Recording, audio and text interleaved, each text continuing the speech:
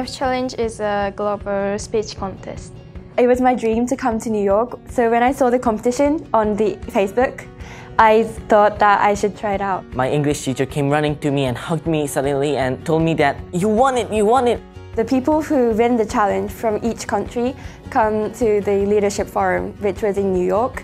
Meeting everyone from around the world was such an amazing experience because in Japan normally it's just Japanese. Your own culture is just one of the cultures in the world, and it is very nice to know the other cultures. We got to learn about what their schools are like in those countries, and it was so different from the life I have in Japan. In the workshop, I learned about poverty and other problems happening in the world. We talk about the global issues around the world.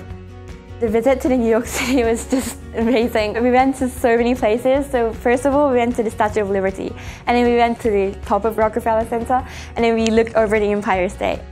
Central Park was really beautiful, and I loved Times Square. It was so crowded and I was surrounded by so many people.